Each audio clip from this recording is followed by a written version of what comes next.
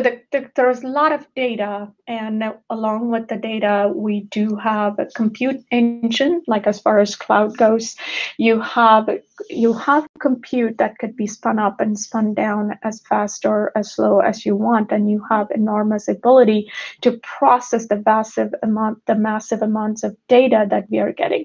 And along with that, there is also the advancements in the algorithms that allows us to actually look at the data and get insights out of the data as well. So is AI new? No, it's not new. AI has been in research labs for for over decades now, since the Dartmouth conferences in 1956. So lately there has been a lot of interest in AI because of the advances in the algorithms and the compute power that we talked about right now. So along with the AI, there are various groups of AI. So machine learning is a subset of AI where machines can perform specific tasks as well as or better than some of the humans can. Think about speech transcription, or think about how image analytics. You can use cameras and you can use some of the algorithms to detect whether there is a defect in the products or not. So those are some of the things machine learnings are good at. And there is another branch of machine learning called deep learning, which takes us deeper, and it's based on neural networks.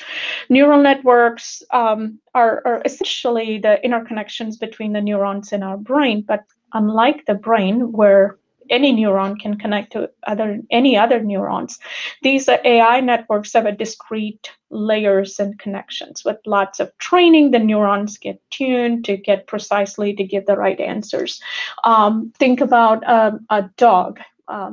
How can a machine detect whether it is a dog or not? Because all dogs do have eyes, all dogs do have fur, all dogs do have tails. So it cannot go by generic understanding of what a dog is or what breed of the dog it is going to be. So it has to think in terms of layers, and it has to say, okay, this is the dog. Does it have a short hair? Does it have a pointy hair, etc., etc., so that it can detect what type of dog it is and what breed of the dog it is going to be as well.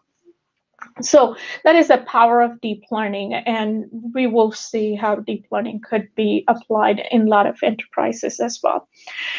So with that, let's talk about how or what are the Microsoft AI advances. I'm not going to spend too much time here. I just wanted to highlight that Microsoft research spends a lot of investment in looking at AI and looking at the algorithms and how can we actually apply those AI as well. We hit the human parity with the object recognition in 2016. And a lot of advancements have been made to get to the human parity as far as AI goes, and the latest would be the machine translation. So with that, now that we talked about AI, let's actually look to see what is AI and what is AI in the context of Microsoft.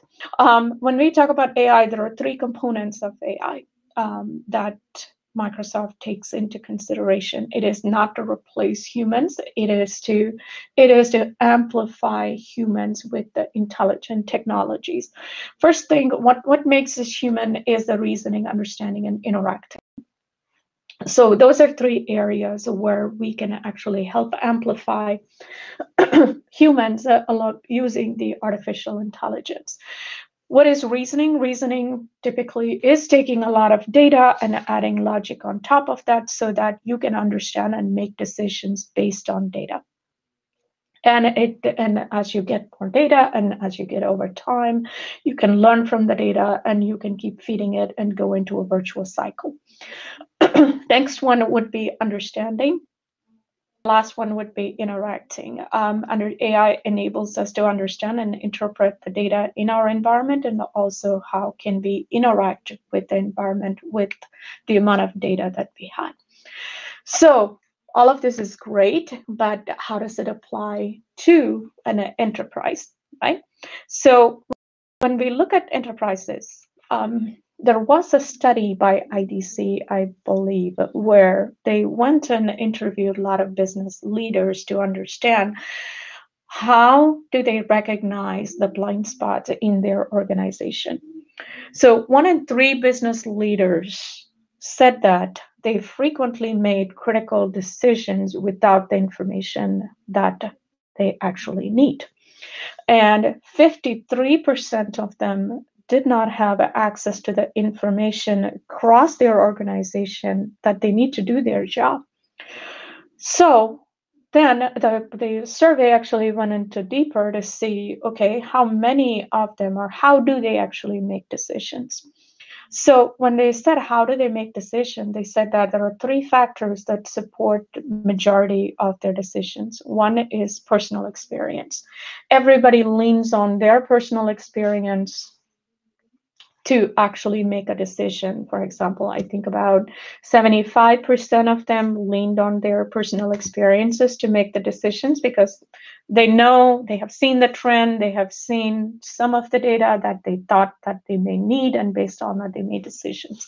And about 60% of them said, okay, I rely on analytics, I rely on basic reporting that I get to make the decisions that I actually that I need to make. And only 50% of them said that I can use my experience and I can use the data to make an informed decisions.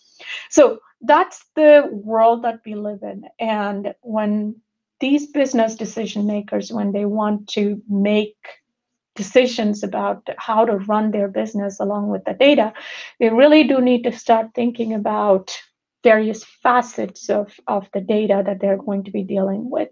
What do I do with the legacy system? What do I do with the increasing regulations, like, for example, GDPR, and along with the privacy risks and threats that we face? Last week, the Twitter CEO account got hacked.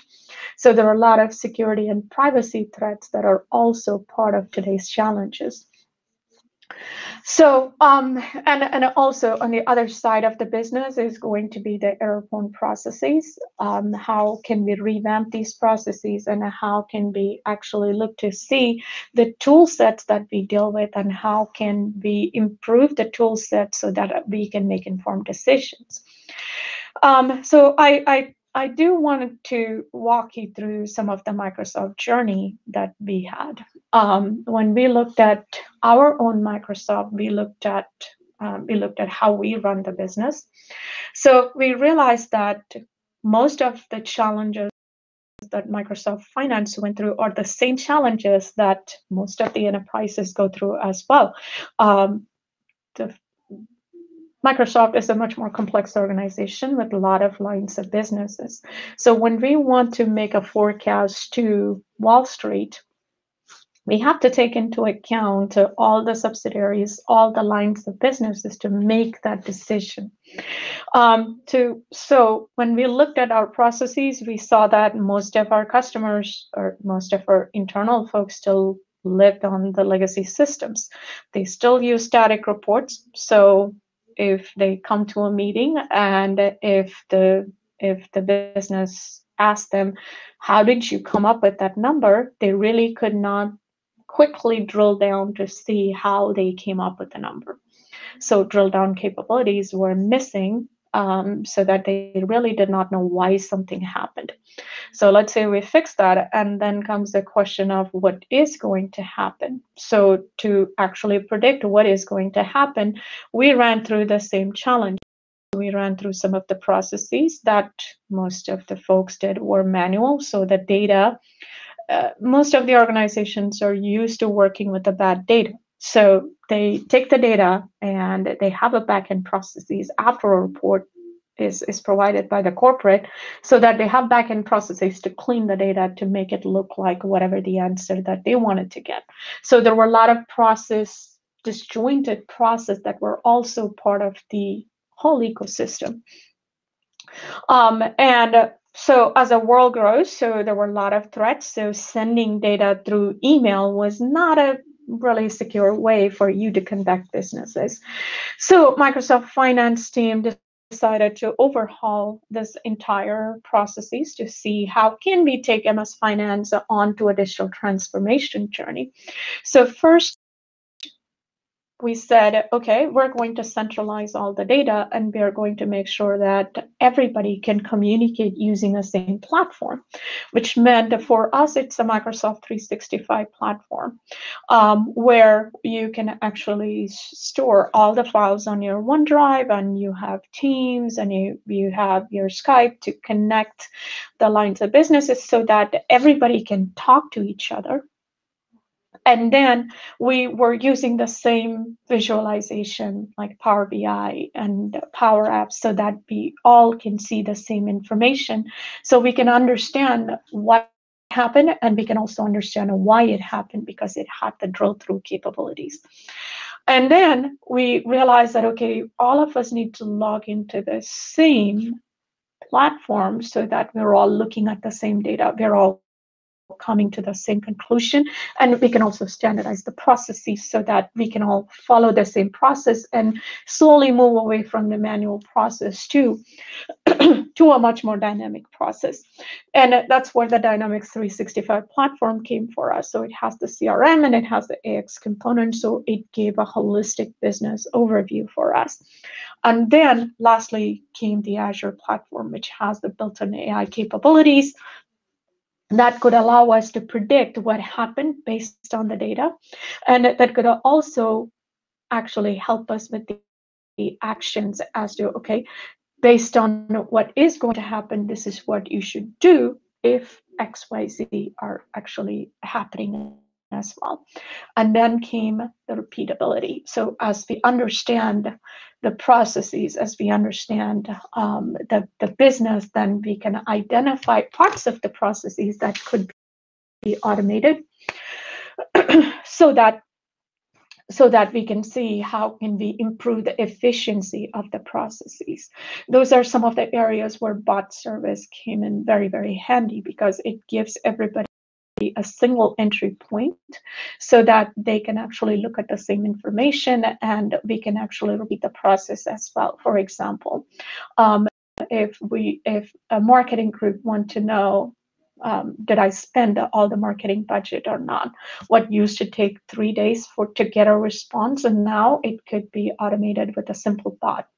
The user can ask the bot a question, the bot can go into the back end, and it can pull all the information, and it can come back to them and say that this was your budget, this is what you have spent so far, and based on the patterns of your spend or the campaigns, this could be some of the right next steps for you.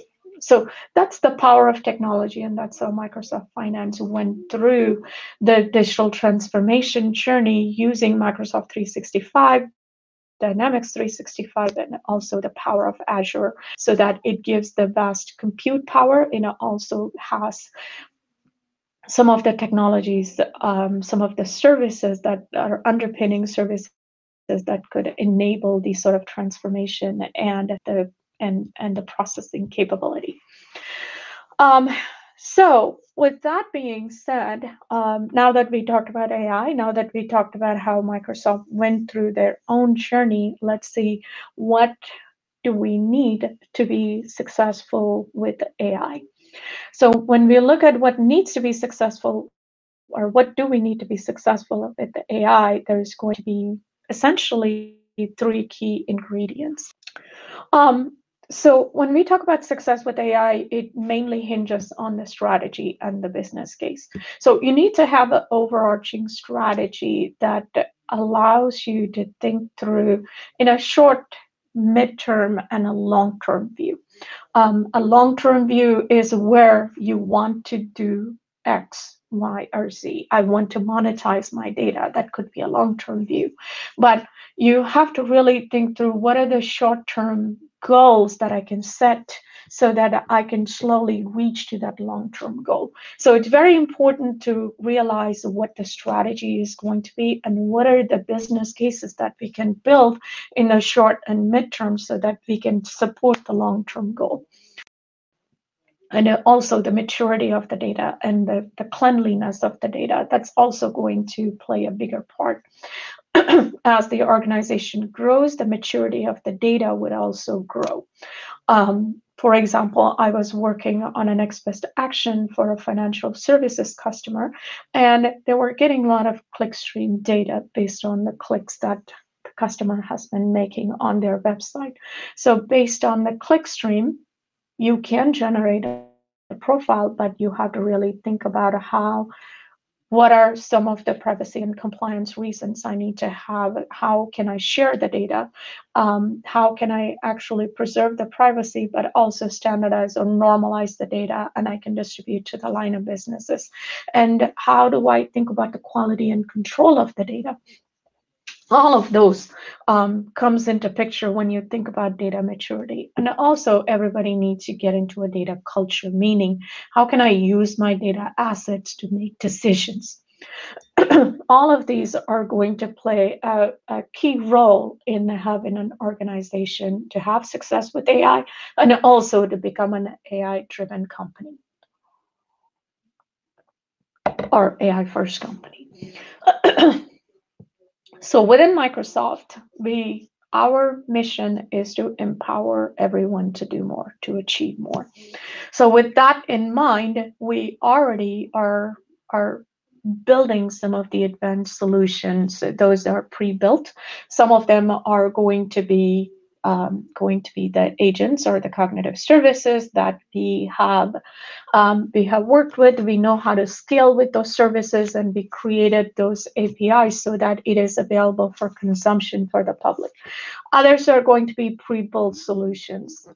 If you have a customer care, every organization has a support, and people are going to call into the support to request a password reset. Like, think about a normal IT. I need to reset my password. I need to think about how I onboard. I need to get access to X, Y, or Z system. That's one set of audience or one set of business cases. The other one is going to be, how can I improve my sales? So how can I understand what is the next best product that I need to be thinking about, or I need to be imagining, or I need to be moving towards? So those are some of the scenarios that we have seen as the common scenarios across a lot of industries. So those are already pre-built into some of the solutions that we have in our platform.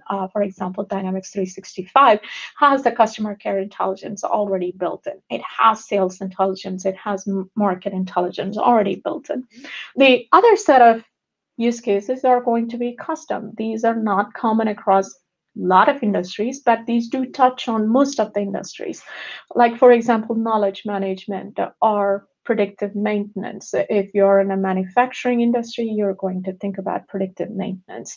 And the other one is going to be workplace analytics. How can I make my workplace more effective, more engaging, so that I can streamline some of the experiences, and I can I can keep my company more engaging. So there are a set of use cases. For some, we have already created APIs so that you don't have to spend time in creating those models, or you don't have to spend time thinking about how do I translate my language from A to B so that I can actually gain intelligence, or I can serve my customers better. So there are a set of APIs, and there are a set of solutions that get pre-baked, and there are also a set of algorithms that we give for you, and there's also solution templates, meaning we have put together what an end-to-end solution would look like, so that you don't have to do a guesswork on which service do I need to use to store my data, or which service do I need to do my analysis on, and what are some of the algorithms that I need to use as well. So with all of that being said, let's jump into a few of those scenarios. I know that we only have 30 minutes, so we just need to get going pretty quickly. So some of the conversational AI is one of the most popular AI technologies that's out there, because it helps you to streamline your customer support. It helps you to improve the customer experience, because all of us are really looking to see how can we improve the productivity, how can I improve my customer experience so that I can create that one-on-one interaction with my customers. So these are some of the scenarios that that we have worked with other customers on the conversational AI.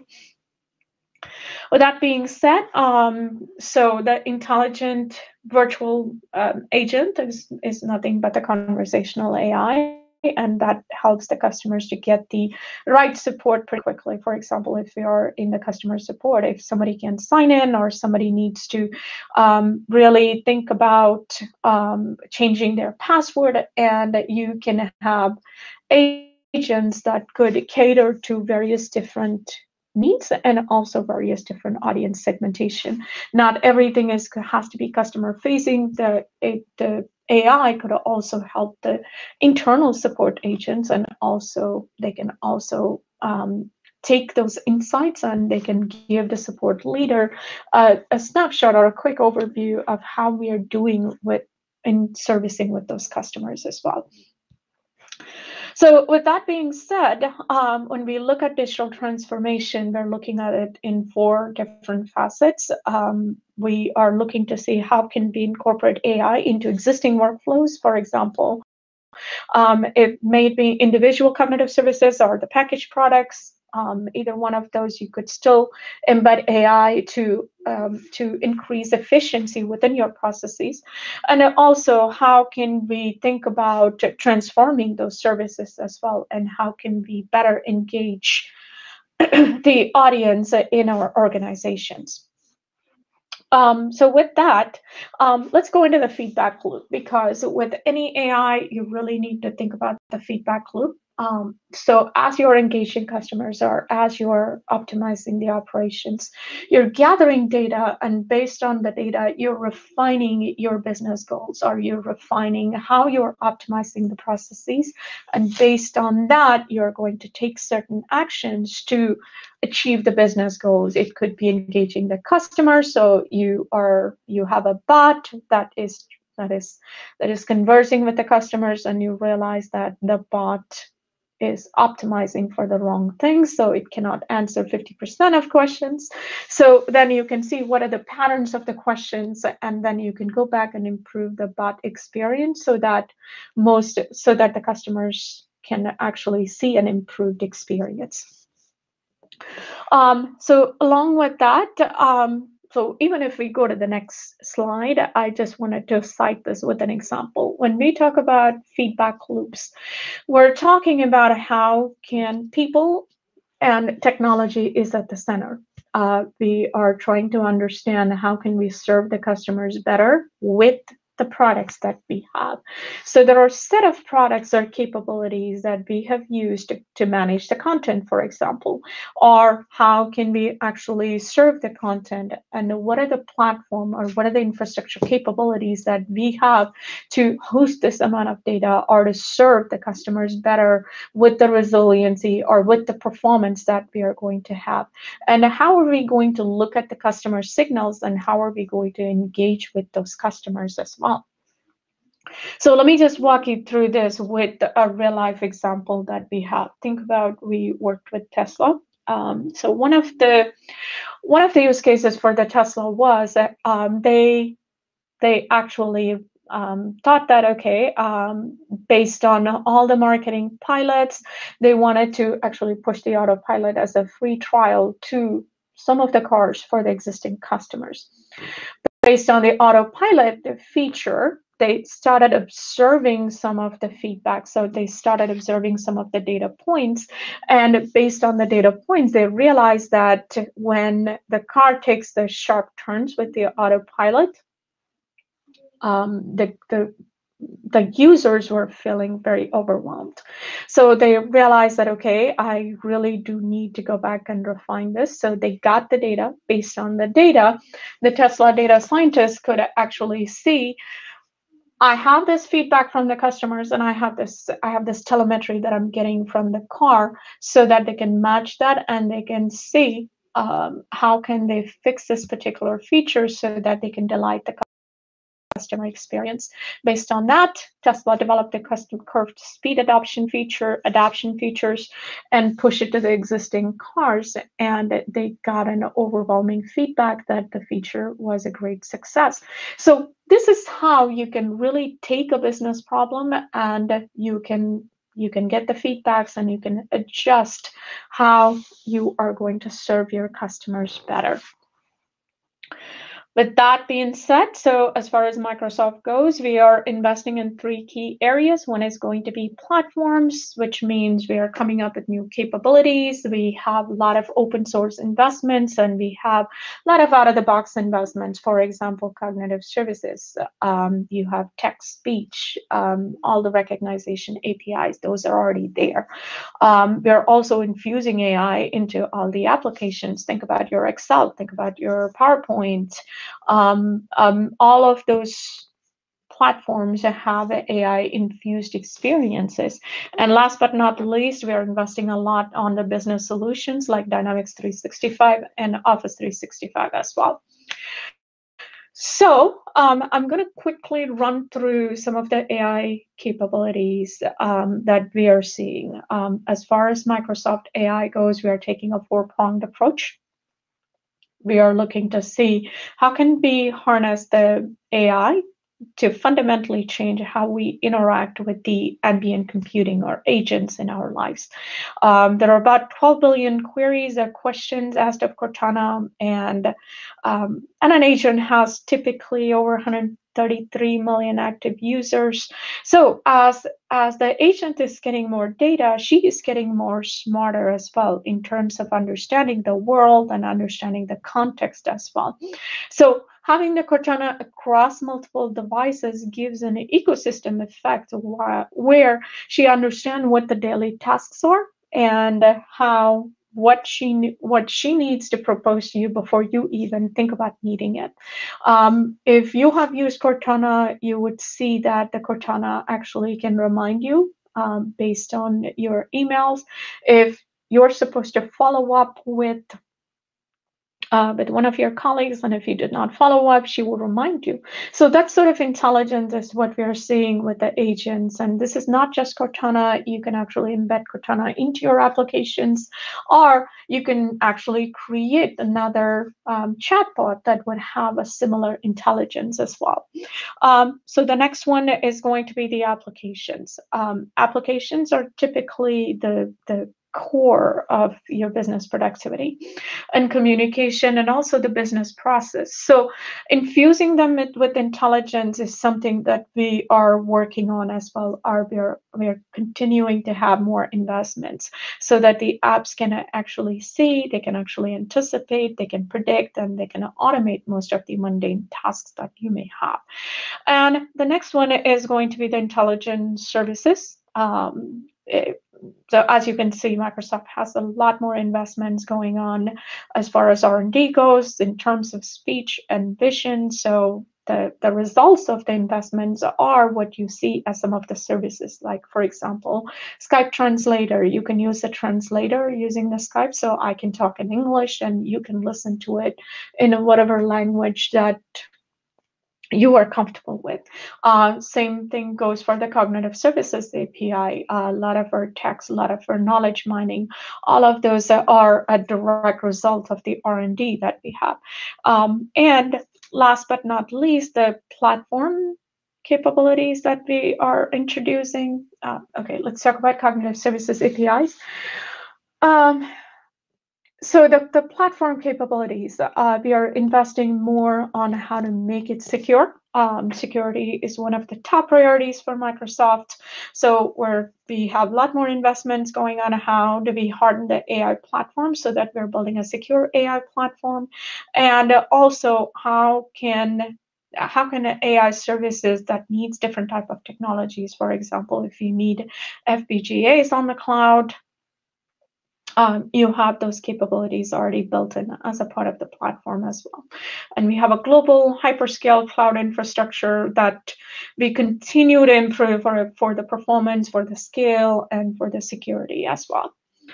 So with that being said, let's see what it means for infusing the AI. When we talk about infusing AI, your Windows or the Azure services really has threat detection, and you can't really think about manually detecting the threats or thinking about the combinations of where the threat would come from. So we do use machine learning. We do use AI services to detect the threats. Similarly, we use AI services to build a knowledge graph so that we can see who are closest to you and how can we help you to think about what your influencer circle is and what are some of the interesting things that they're working on as well. Along with this, you do have facial recognition and inking and other capabilities as well. As far as Visual Studio goes, we are really a developer-centered company. So how can we give developers more control on what sort of frameworks that they're going to use? So how do they want to think about managing the AI models? It's not one and done. You really have to think about continuous integration. So how do we help developers to have CI/CD frameworks embedded into the Visual Studio as well? And last but not least, the Office. How can we infuse AI into the Office? For example, how can we come up with a resume assistant? So if you are creating a resume, how can we have an assistant to help you with crafting a better resume as well? So these are some of the examples of where we are infusing AI, and hopefully that inspires you to think about how you want to infuse AI with your business processes or the applications as well. So no AI is complete unless we get to the data conversation. Most of the AI is just algorithms. Majority of the work goes on in the data platform. And how do we think about data engineering? How do we get the data? How do we confirm it? How do we think about quality and control so that we can quickly move from data to the knowledge? And you have a variety of Azure services that would allow you to do that. I'm not going to spend too much time here, but this is just an example of the amount of services we have and the open source support that we offer as well, so that you can use the tools and technologies that you're familiar with. Let's see, what are some of the patterns that we have for the AI solutions? So business agents, we already did talk about the conversational AI, B2B, B2C, and B2E scenarios.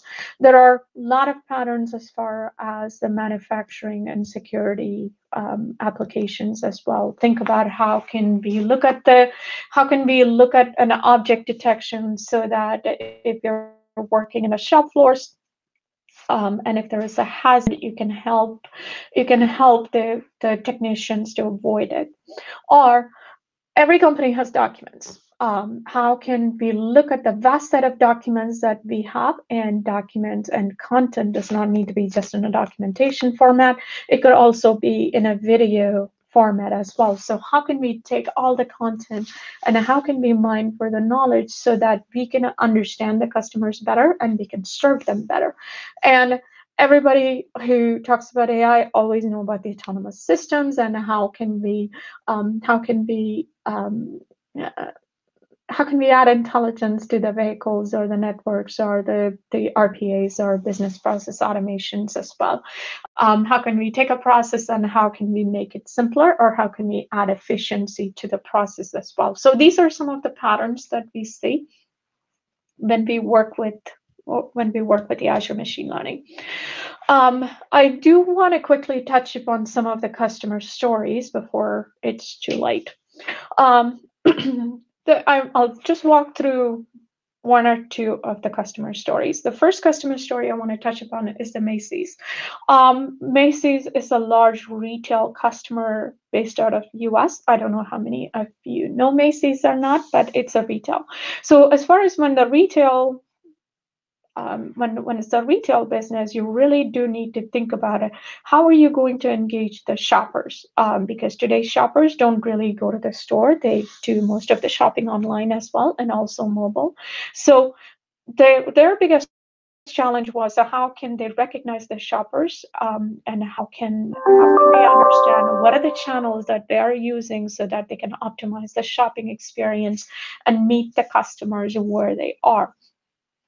So they wanted to really accomplish three things with this transformation. They wanted to provide seamless shopping journeys. For example, if I'm looking at a jacket online, if I go to the store, I should be able to locate where the jacket is.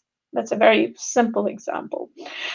So how can they provide seamless shopping journeys, and how can they connect customers with a quick answer? If I want to return something and if it's over 30 days, how does the return policy work? So those are some of the quick answers that they wanted to provide for the customers. And also they wanted to optimize the customer experience for now and for the future. So these are the three goals that they had, and they started using Dynamics 365 AI so that they can use the customer care intelligence that comes as a part of Dynamics 365 so that they can accomplish this. You can even start with a very simple bot to do that, and you can slowly expand to omnichannel communications using Dynamics 365. So the next one I wanted to touch upon is the City of Los Angeles. City of Los Angeles had a very tall goal of how do I make my city a smart city? So when you think about smart city, there are various aspects to the smart city. How can I improve the communication? And their goal was to use some very smart chatbot called Chip. You can go to the City of Los Angeles and you can actually interact with that. They were envisioning a smart city, but they were envisioning that with one of the entry points be as a chatbot, so that they can engage the residents and also they can transform the employee experience. Last but not least, there is a customer that's not in here, but I do want to talk about them. They're called Tetra Pak. They are pioneers in food industries. They actually wanted to see how can they improve the lines where they actually package these food products. How can they use this so that they can understand which machines need the maintenance so that they can avoid the breakdowns in the machine lines. So when the repairs are needed, so first they use predictive maintenance based on the data that they were collecting. How can I predict the maintenance of these machineries? And if the repairs are needed, they wanted to have a much more intelligent way to fix it. So they started using HoloLens headsets so that they are thinking about mixed reality as well to quickly diagnose and fix the machine issues. Even if the machines are in remote locations, HoloLens allowed them to have the connectivity and a remote guidance so that the engineers can actually fix those machines. And as they were going through the journey, they also realized that they can use videos to capture the images of the products that comes out of the packaging, and they can quickly identify the defects, and they can sort those out in the lines as well. So they started using image analytics to see which packaging is off so that they can quickly take those out so that they can reduce the amount of recalls. So these are some of the examples. You can definitely go to Microsoft customers.microsoft.com to see a lot more examples on how we have worked with customers and how we have transformed their industry. So I'll also go through one of the examples of the advertising where you see Publicis. Everybody in every organization want to find the SMEs much more quickly. So if I have a question, like for example, if I want to understand how do I look at this particular operational number, I do want to know, is there any business desk folks close to me so that I can go have that conversation? Publicis took this chatbot approach, so they wanted to give all their employees an entryway through chatbot so that they can identify, they can find folks that are nearby them so that they can connect and they can improve the employee experience much quickly as well. So that's another example of how creatively most customers are looking at chatbot. And as I was talking about all these examples, you would see that chatbot is becoming much more popular, much more quick way so that you can get a short win and you can collect more data so that you can predict and you can forecast what are the other ways that you can improve the processes within your organization as well. Let's talk about the AI journey. When we talk about AI, it's very important to think about your data. It's very important to think about how clean your data is, because the predictions are really going to be dependent on the data. So don't underestimate the quality of the data that you need and the volume of the data that you need to train your machine learning models. To start with, I would say first you need to understand what happened, and this is where the BI and your analytics and the reporting is going to come into picture. So this is a very quick entry point so that your business users can go through and they can see what data they have and where are the data gaps so that they can actually understand and they can identify the data gaps, and also they can see what questions they want to get answered. And immediately the next easiest thing for most organizations to do would be using a software as a service with the AI. For example, think your Office 365 or Dynamics 365 so that they can get used to the AI, they can get used to some of the prediction capabilities. And the next one would be the pre-trained AI. For example, use your cognitive services, use the bots, or use image analytics, one of those pre-trained services that has a specific solution template and patterns. The reason why this step is important is because this would give you the glimpse of how much of operational guidance you need to reform so that everybody understands the capabilities of AI and how to actually apply it. And you can also think about the people and process part of the AI as well. Technology is only part of the equation. You really do need to think about data. You need to also think about people, and you also need to think about processes as well. So AI accelerators would give you that jumping point where you can understand the complexity and you can ready your organization. And then you can jump into the custom AI using machine learning models or deep learning models so that you can start predicting away and you can start using the data science. And since you already thought about people and process part of it, your journey would become much more easier and simpler as well. So when we look at AI, this is our approach to AI. Think about analytics, deep learning, and there are a lot of data science tool sets that we have made you available that would allow you to prepare your data, model, and operationalize. And there are also pre-canned solutions as well. So with that, let's go into some of the enterprise AI capabilities.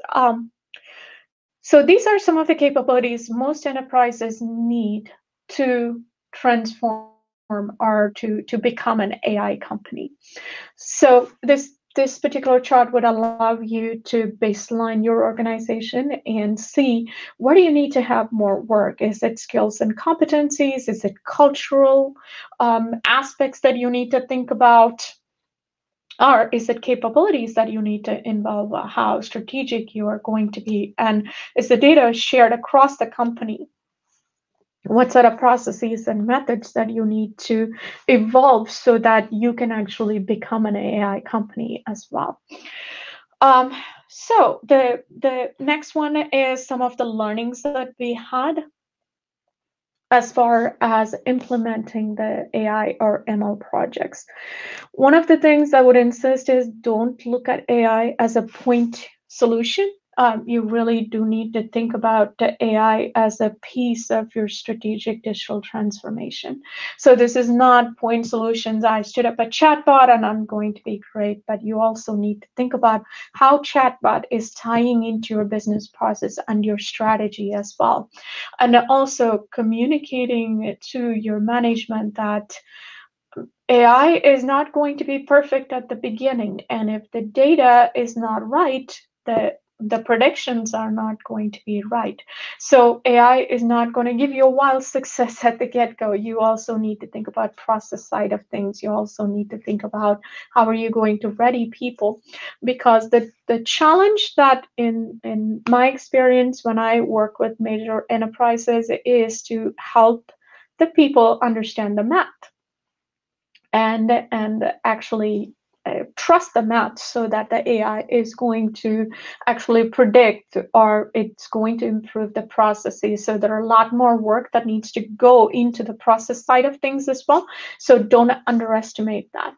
The other flip side is going to be not having a good roadmap and not having short, midterm, and long-term strategy on how AI is going to tie into the business strategy. And also the readiness and also the lack of talent or the diversity of the talents as well. You don't want to have a group of very strong data scientists and call it a very successful team, because you really need to think about a diversity of the team. You need to have a set of data folks. You need to have a set of data scientists. You also need to have a set of business architects who are a cross or a mixed breed of architects or the analysts who can understand the technology, but also can understand the business side of the conversations as well, because you need to have that bridging talent that would allow you to have all the information that you need to make your AI project or initiative much more successful. Last but not least, you also need to think about the model management and the bias that could be influenced for your model as well.